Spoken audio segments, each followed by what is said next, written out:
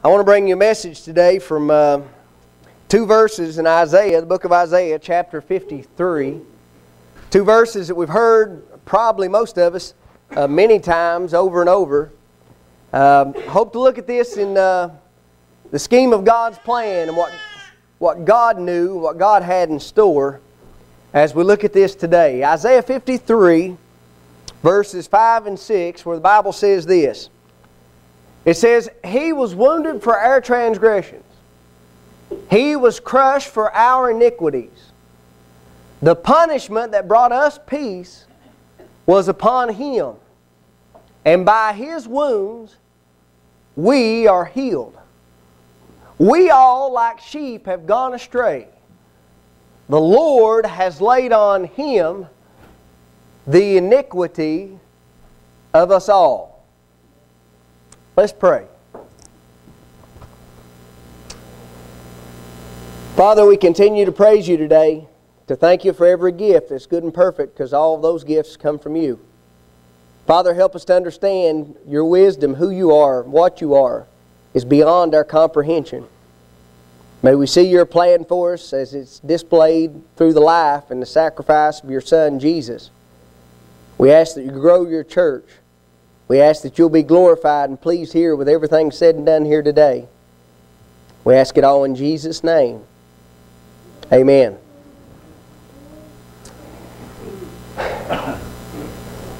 When I pull up these two verses from Isaiah 53, He was wounded for our transgressions, bruised for our iniquity. He bore the chastisement that we deserved. These verses, many times we've heard them so many times. So often, frequently with things like communion meditation, maybe we don't think a lot about it. Everybody knows. Isaiah 53 verse 5 and 6 is talking about the crucifixion of Jesus, right? I mean, everybody knows that. Do you understand when Isaiah wrote that? When Isaiah recorded these words, crucifixion had never been invented yet. Do you realize that Isaiah died 700 years before Jesus was born? When you think about that and consider the question, what did Isaiah know? Did Isaiah even know what he was writing about? Because I suggest to you he didn't. And this is how I can say it. It's 1 Peter chapter 1. The Bible says, concerning this salvation, the prophets who spoke of the grace that was to come to you, that's the church, the prophets searched intently and with the greatest care, trying to find out the time and circumstances to which the Spirit of Christ in them was pointing when the Spirit of Christ predicted the sufferings of Christ and the glories that would follow. They tried to figure it out. They wanted to know. They were searching. But it was not revealed to them, or it was revealed to them. They were not serving themselves. They were serving you, the church, when they spoke of the things that have now been told you by those who have preached the gospel to you by the Holy Spirit sent from heaven. Peter tells us that the prophets didn't know what was going to happen. The prophets didn't know when it was going to happen. Peter even goes on to say there, even angels long to look into these things. See, we've heard Isaiah 53, 5 and 6 so much, everybody knows it's talking about the crucifixion of Jesus. And you got to understand at least that idea that Isaiah himself, he didn't have a clue. Now, let's consider something else. Now the question, what did the demons know? Did the demons know who Jesus was? Because at times Jesus, when He cast out demons in the book of Luke, the Gospel of Luke, they said, I know who you are, the Holy One of God. So what did the demons know? Well, demons are a little scary for us because one thing, we can't see them. And you may think, hey man, I know I see some. Let me tell you. Well, we can't see demons. They're scary because they're stronger than we are. I get that from Luke's Gospel. Luke chapter 8, in this instance, says many times demons had seized a man, and there were more than one. His name was Legion. There were many demons. It says, though the man was chained hand and foot and kept under guard, he had broken his chains. Can you break a chain? He'd broken his chains and been driven by the demon into solitary places. And this demon was causing this man to live in a cemetery, and that's a unique place to go live, you know. So they're stronger than we are. They know more than we know. The Bible says, Acts 16, verse 16, in this instance, a slave girl who had a spirit by which she predicted the future. When you read Acts 16, you know she was not a follower of Jesus, and Paul cast that demon out. So they're stronger than we are. They know more than we know. They can predict the future.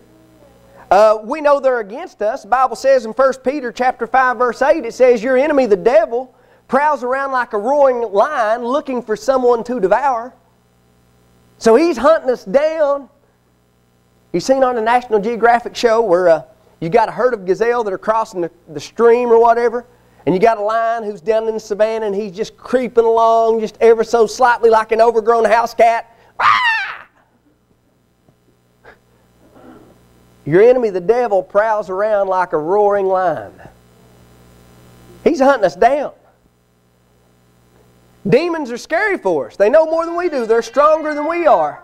And they're hunting us down, and you've got to realize the demons have a lot of control. In fact, I suggest the devil controls this world. Preacher, why would you say that? Well, it's in 1 John chapter 5 and verse 19. John says to the church, he says, we know we are children of God, and we know the whole world is under control of the evil one. Now, God obviously is in control of everything, but God gives the devil power and control here in this world. And that's what the Bible says in 1 John chapter 5, verse 19. So the question I'm asking you is, what did the demons know? Have you ever noticed that in the temptation of Jesus, or not in the temptation rather, but in the betrayal of Jesus, have you noticed how Satan was directly involved? The Bible says in John chapter 13, verse 27, and this is at the Last Supper, it says, Judas, as soon as he took some bread, who entered into him? Satan. Now I mentioned in Luke 8 there were many demons. His name was Legion because there were many. And we know Beelzebub was known to be a prince of the demons. At least that was a title for a prince of demons. We know there were many demons. There are multiple demons. But in John chapter 13, Satan himself enters into Judas, who betrays Jesus for 30 pieces of silver. You see that it was such an important task that Satan would not send another demon to do it. Satan went and did the deed himself.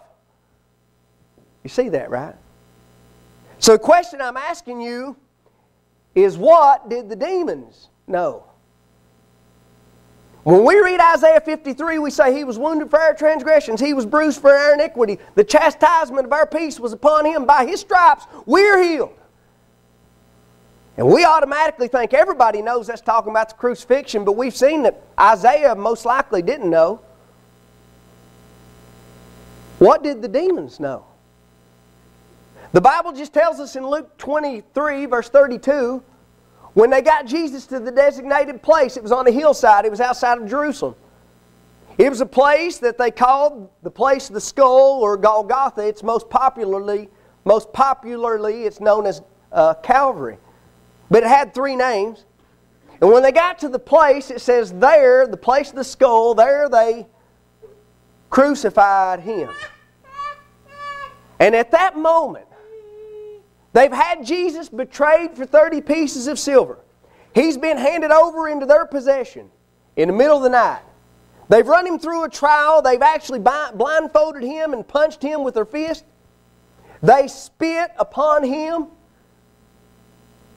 They humiliated Him in every way that they could think of. They handed Him over to the Romans and begged for His life. And the Romans eventually, they said, we'll punish Him or scourge Him and then release Him. So they beat Him mercilessly. He's bleeding. He's cut. Open wounds every which way. They lead Him out of the city. The Via Dolorosa, the path that He traveled is not the shortest distance. It's the busiest. And when they lead Him out of Jerusalem, crucify Him most likely naked, humiliated in every way possible, and nail Him to a tree, that's where we're at. There they crucified Him. And my question is, what did the demons know? You understand that the angel Gabriel had spoken the word from God. And the Bible says in Hebrews chapter 1 verse 14, it says, all angels are ministering spirits sent to serve those who will inherit salvation. Hebrews 1 verse 14. Gabriel was a ministering servant. He's an angel. He appears in Luke 1. He says this. He says this to Mary. He says, the Lord God will give this child. Because Gabriel told her, you've never known a man, but the Holy Spirit of God will come upon you, and the Holy One, you will conceive a child. The Lord God will give him the throne of his father David, and he will reign over the house of Jacob forever. His kingdom will never end. And you understand, all the Jewish people, practically without exception, even the disciples, expected and were looking for an earthly kingdom. Do you understand that the devil himself, the devil at Calvary thought he was winning? The envy, the jealousy, the spite, the hatred, the punching, the evil behavior, the spit in his face, the humiliation of the Holy One of God. The devil thought he was winning. When the Bible says in Luke 23, there they crucified him, do you see the devil is thinking, he wins. It's a victory dance. And I know that's the gospel truth. How do you know that? It's in 1 Corinthians chapter 2 verse 8 where the Bible says, the Holy Spirit says, none of the rulers of this age understood it. For if they had, if the devil had known, he was sealing his own fate. And he didn't have a clue. If the rulers of this age had known what they were doing, if they had known, they would not have crucified the Lord of glory. Do you know what that means? That means at Calvary, Jesus, God Almighty, through Jesus, is displaying His unlimited power. At Calvary, where all the world was convinced Jesus was defeated and the devil himself was convinced that the plans of God were thwarted through Jesus' death at Calvary, it was in fact God's greatest victory. And the Holy Spirit says, you can say amen, praise the Lord. In Colossians chapter 2, the Bible tells us that, verse 15, the Holy Spirit says, having disarmed the powers and authorities, He made a public spectacle of them, triumphing over them by the cross. God was displaying His power, His wisdom, His might, in the face of all that the devil had set out to thwart His plans and to tempt Jesus and to convince Jesus to sin and to worship Him and bow down to Him and turn this stone into a bread and throw yourself from the temple and everything the devil could throw at Him. Jesus was perfect. Jesus was sinless. But of all the evil that surrounded Jesus, to betray Him and beg for His life and have Him murdered, crucify Him. Even to the last minute, the devil thought he was winning. And in fact, God was making a public spectacle, triumphing over evil, triumphing over the devil, triumphing over everything that's contrary to the will and purpose of God. He brought about victory. When we think of Isaiah 53, verse 5 and 6, we think it's everybody knows He was wounded for our transgressions, bruised for our iniquity. Everybody knows that's about the crucifixion of Jesus. The prophet had no clue. The devil had no clue. And in fact, the world is still full of people today who refuse to believe the truth of the matter. Can you see here the providence of God? When I say providence of God, in part that means wisdom of God and the purpose of God. James and Peter and John prayed it in Acts 4. Notice what they said about the crucifixion of Jesus. They said, God, they did what your power and will decided beforehand should happen. God, we know they crucified Jesus, but you decided it should happen. The providence of God. Hear what the Bible says. In Revelation chapter 13 verse 8 it says, Jesus is the Lamb that was slain from the creation or the foundation of the world. You know what that means? That means while Adam and Eve were running around in their birthday suits in the Garden of Eden, God had a plan. The Lamb that was slain from the creation of the world. So we've got to now consider the question. If I ask you, I say, who crucified Jesus? And you might say to me, well, the Romans did it. I mean, they drove the nails, true. And you might say to me, the Jews asked for it. They begged for the life of Jesus. True, the Jews did it. The Romans did it. Pilate did it. He gave the order. True, true, true. You might even say to me, well, we did it. But only in the most indirect sense. I mean, I didn't drive any nails. I didn't beg for His life. Of course, He did die for my sin. Who crucified Jesus? Can you see what the Bible's telling us about the wisdom and foreknowledge and the providence of God? You want to know who crucified Jesus? It's in Isaiah 53. Verse 10 where the Bible says, it was the Lord's will.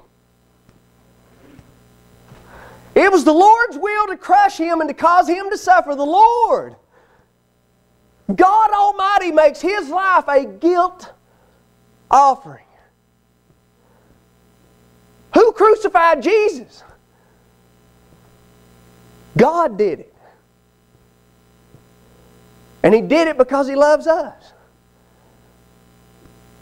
And the Bible tells us in 1 Corinthians 1, because this is all the message, just the message of the cross, the wisdom of God. And the Bible says, since in the wisdom of God, the world through its wisdom did not know Him, God was pleased through the foolishness of what was preached